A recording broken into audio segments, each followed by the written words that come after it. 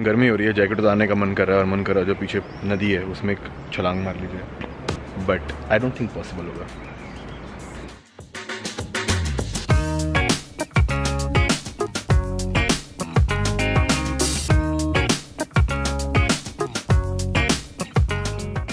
मैं हूं ट्रैवलिंग देसी और स्विट्जरलैंड सीरीज के इस एपिसोड में मैं आपको दिखाऊंगा यहाँ की कैपिटल बर्न। और गाइस तो फाइनली मैं पहुंच गया हूँ बर्न सिटी और यहाँ पे मैंने रेलवे स्टेशन के पास एक ओपन पार्किंग है, यहाँ पे गाड़ी पार्क कर दी है। रेलवे स्टेशन एक्चुअली सेंटर है सिटी का, सिटी बहुत छोटी है, यहाँ से 3 मिनट की वॉक पे रेलवे स्टेशन है और मैक्सिमम पार्किंग यहाँ पे 3 घंटे की है, तो इसलिए मुझे वापस आना पड़ेगा, बाहर निकाल के गाड़ी दोबारा वापस डालनी पड़ेगी। और ऑफिशियली ये दिखाने के लिए कि मैंने पार्किंग स्पॉट छोड़ दिया था, ये मुझे एक पुलिस ऑफिसर ने बताया जो पीछे खड़े हैं। तो टोटल पार्किंग पड़ेगी 10 फ्रैंक पूरे दिन की। 3 घंटे के लिए मैंने दिए हैं 5 फ्रैंक और मैं यहाँ 6 घंटे से ज़्यादा रहने नहीं वाला है। Guess I will be able to cover the whole city in 6 hours. तो अब मैं रेलवे स्टेशन जा रहा हूँ जहाँ पे सारे मैक्सिमम लोग आते हैं, वो सामने पीछे है और वहीं से शुरुआत करेंगे सिटी की, क्योंकि वो एग्जैक्ट सिटी सेंटर है।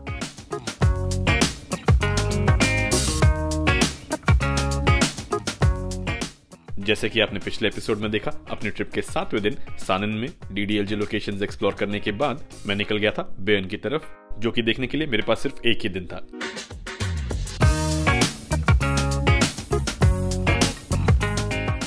क्योंकि उसी रात को मेरी हॉस्टल बुकिंग जिनीवा में थी, जो कि बर्न से 2 घंटे की ड्राइव या ट्रेन राइड पे है।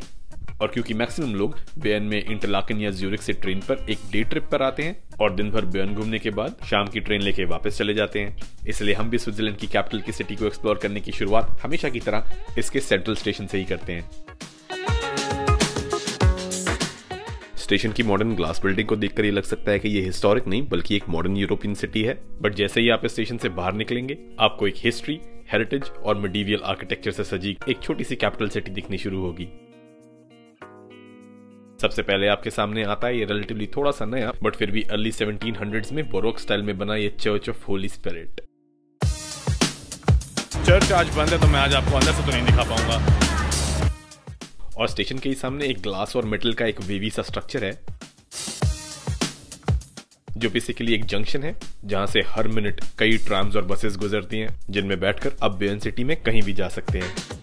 और यहाँ पे टिकट मशीन्स बस स्टॉप्स पे ही लगी होती हैं, जहाँ से आप चाहें तो अनलिमिटेड राइड्स वाला डे पास खरीद सकते हैं 8 फ्रैंक्स या अराउंड 550 रुपए में। और यही जगह आपका 3 डिस्टिंक्टिव फीचर्स वाले हिस्टोरिक ओल्ड टाउन में मेन एंट्री पॉइंट भी है।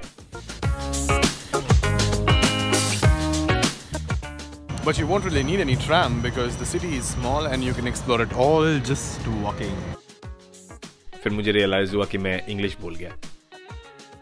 बट आपको किसी ट्राम की जरूरत पड़ेगी नहीं क्योंकि सिटी बहुत छोटी है और इसको पूरा पैदल ही एक्सप्लोर किया जा सकता है। तो अब बात करते हैं पहले डिस्टिंक्टिव पॉइंट की। बर्न का ऑलमोस्ट पूरा ओल्ड टाउन एक खास तरह के पत्थर से बना है, जिसकी एक खास वजह है।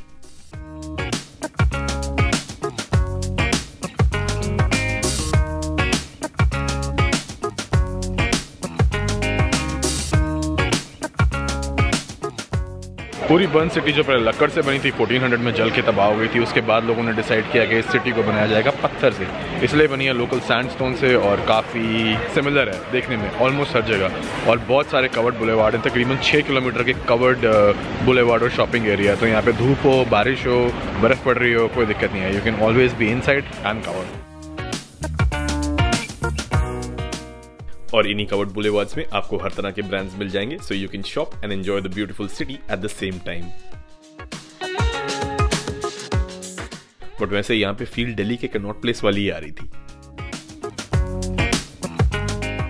बहुत सी शॉप्स के बाद पड़े होते हैं ग्लास बॉक्सेस जो कि बताते हैं कि एग्जैक्टली शॉप में क्या मिलता है। जैसे यहाँ पे पड़े हैं ग्लासेस, तो ये बेसिकली एक ऑप्टिशियन का स्टोर है। और ये लवलैंड मीडिया पे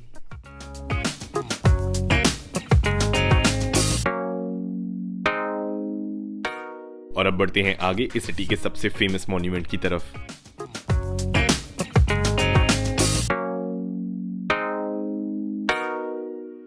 बट मेरी किस्मत थोड़ी सी खराब थी और ये 13th century clock tower maintenance के लिए क्लोज था। बट गौर इस चीज पे कीजिए कि जब यहाँ पे कोई रेस्टोरेशन या कंस्ट्रक्शन वर्क होता है तो ये काम कंप्लीट होने पर ये बिल्डिंग कैसी दिखेगी, उसका एक लाइफ साइज फ्लेक्स बाहर ही टांग देते हैं। और क्योंकि ओल्ड टाउन काफ़ी बिजी और हसल बसल वाला एरिया है तो इसलिए मैंने यहाँ पे बहुत ज़्यादा टाइम तो स्पेंड नहीं किया, बट फिर भी यहाँ से निकलने से पहले मैं आपको इसका तीसरा हिस्टोरिक और डिस्टिंक्टिव फीचर बता दूं, जो कि बहुत ऑब्वियस है, आप उसे मिस नहीं कर सकते।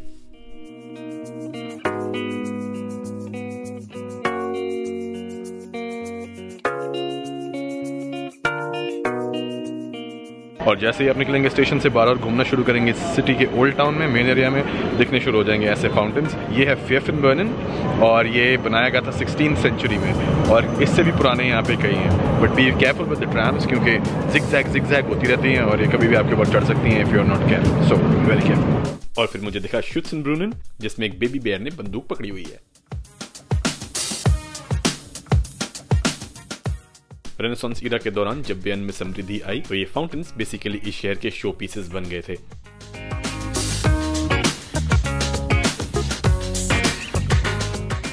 और इनमें थोड़ा सा खतरनाक है ये बच्चे खाने वाला मॉन्स्टर, जिसकी आइडेंटिटी डिबेटेड है।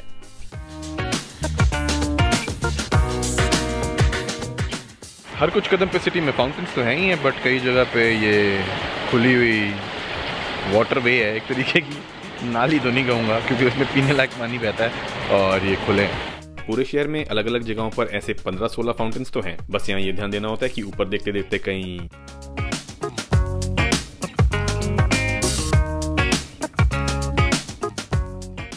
ओल्ड टाउन की बिल्डिंग्स के बीचों बीच है एक छोटा सा पेडेस्ट्रियन जोन, और इसके सेंटर से निकलती है फेमस मार्केट स्ट्रीट, और दूसरी तरफ एक हिस्टोरिक टावर है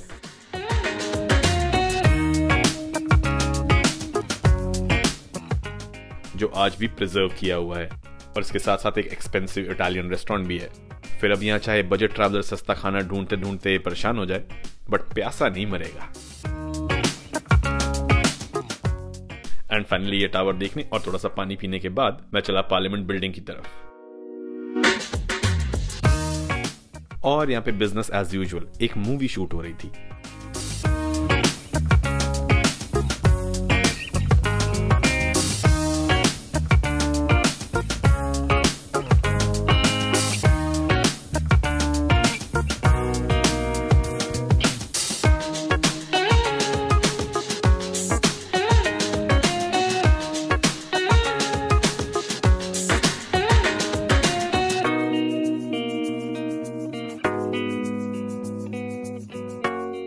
पार्लियामेंट बिल्डिंग से सिर्फ थोड़ी सी आगे चलकर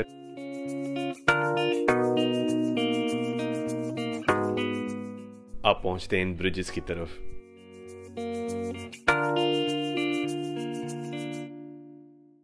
And now behind me is a beer garden. Oh, sorry, a bear garden. Beer gardens are for Germany, but in Bern, the official mascot of the city is a bear, so there's a bear garden here.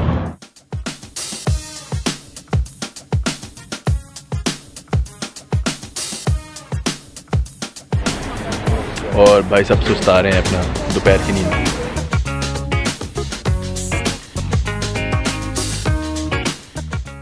और यहीं से दिखता है आपको खूबसूरत चमकता turquoise पानी।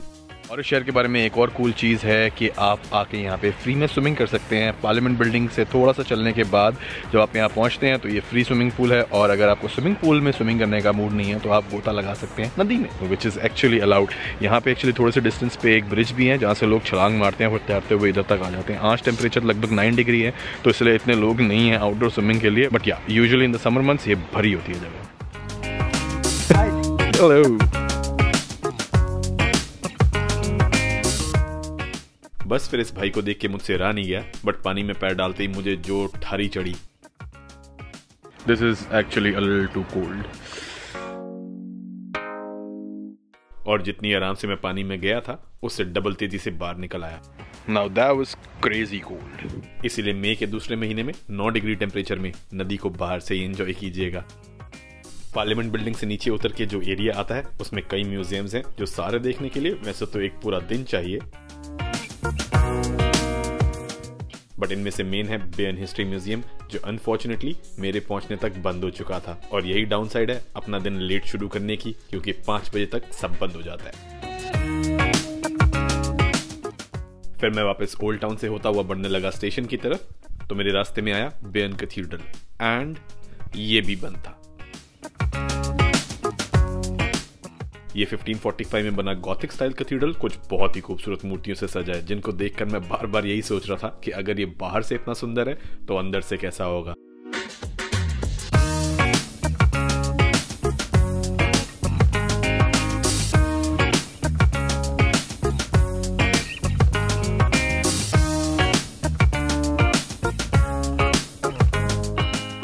और कैथेड्रल की बैक साइड पे छोटा सा पार्क है जहाँ पे अगर आप आते हैं तो आपको मिलेंगे बर्न सिटी के कुछ अमेजिंग व्यूज में से एक, as you can see right है।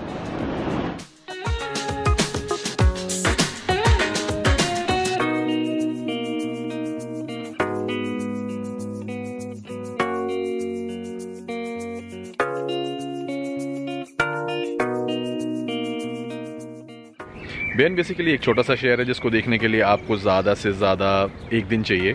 मैं यहाँ आया था 1 बजे और शाम के बज गए हैं 7 और मैंने सब कुछ ही देख डाला है, म्यूजियम्स छोड़ के। म्यूजियम्स के मैंने सिर्फ बाहर से शॉट लिए हैं। बट अगर आप अच्छे से बेर्न देखना चाहते हैं तो मेरी तरह 1 बजे शुरुआत करने की गलती मत कीजिएगा and history museum and cathedral miss मत होने दीजिएगा।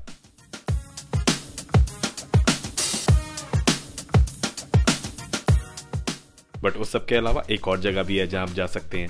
और अब मेरे पीछे है आइंस्टाइन हाउस, जहाँ पे अल्बर्ट आइंस्टाइन कुछ समय के लिए रहे थे और यहाँ पे E = mc² और the famous theory of relativity, वो दोनों यहाँ पे इजाद हुई थी। आइंस्टाइन हाउस और बेर्न सिटी की बाकी अट्रैक्शंस के बारे में मैंने फुल डिटेल ली थी बेर्न टूरिज्म की ऑफिशियल वेबसाइट से एंड अक्सर इन वेबसाइट्स पर प्री मेड विजिट प्लान्स होते हैं। जैसे अगर आप बेर्न इन 24 आवर सिलेक्ट करें तो ओल्ड टाउन की वॉक से लेकर सजेशंस जैसे कि क्लॉक टावर की विजिट, टिकट प्राइस इंफॉर्मेशन के साथ यहीं पे मिल जाती है। और इनकी एक और खास बात यह है कि अट्रैक्शंस के अलावा कई बार इन पे tourist attraction marked interactive maps भी होते हैं। बट मेरा दिन खत्म होते होते मेरी टांगे जवाब दे गई थी, इसीलिए मैंने गाड़ी तक वापस जाने के लिए एक सिंगल जर्नी ट्राम पकड़ी जिसका प्राइस था एक सिंगल जर्नी ट्राम या बस में 2.45।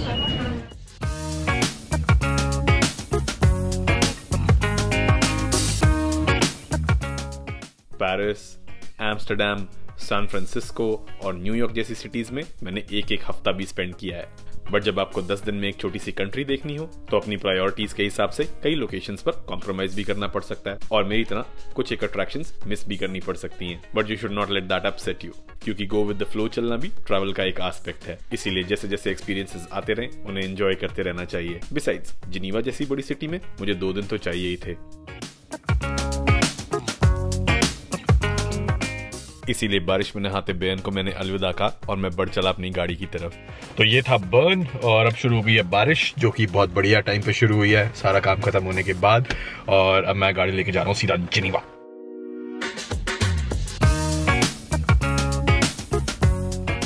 तो मैं निकल चुका था जिनीवा की तरफ। बट जाते जाते आपको ये बता दूं कि बेर्न के सेंटर में हॉस्टल्स अवेलेबल हैं 2,500 से 3,000 रुपए पर नाइट में। डबल ऑक्यूपेंसी पे डिसेंट एयरबीएनबी अकोमोडेशंस मिल जाते हैं 3,000 से 6,000 रुपए पर नाइट में। बट अगर आप 2 लोग हो और आपको सेंटर में ही प्राइवेट रूम चाहिए हो तो चीपेस्ट ऑप्शन है हॉस्टल्स में प्राइवेट रूम अराउंड 7,000 रुपए के आसपास, क्योंकि यहाँ पे 2 या 3 स्टार होटल्स भी 9 या 10,000 रुपए पर नाइट से शुरू होते हैं। ऑलराइट गाइस, तो पहुंचने वाला हूं मैं जिनीवा। रह गए हैं 20-25 किलोमीटर। बट मैं जिनीवा नहीं, जिनीवा से थोड़ी सी पहले नियॉन में रुक रहा हूं क्योंकि यहाँ पे हॉस्टल बहुत सस्ते थे और पार्किंग फ्री थी। और अभी मैं रुका हूँ पेट्रोल पंप पे कूप पे ब्रेड लेने के लिए, रात के खाने के लिए। और हाई प्राइसेस ऑफ एकोमोडेशन भी एक वजह थी कि मैंने बेर्न में सिर्फ एक डे विजिट रखा और शाम होते होते आगे की तरफ निकल गया और जिनीवा से भी 20 किलोमीटर पहले नियॉन नाम की एक छोटी सी सिटी में हॉस्टल बुक करा लिया, क्योंकि जिनीवा में भी कुछ ऐसी ही प्राइस रेंज थी। और यहाँ भी मुझे हॉस्टल से फ्री पब्लिक ट्रांसपोर्ट पास तो मिलने ही वाला था, बट मोस्ट इंपॉर्टेंटली सिटी से थोड़ी बाहर पार्किंग अक्सर फ्री मिल जाती है। बट गाइज, वो लाइक बटन मत भूल जाइएगा और आगे के एपिसोड्स की इमीडिएट अपडेट्स के लिए don't forget to hit the subscribe button and the bell icon.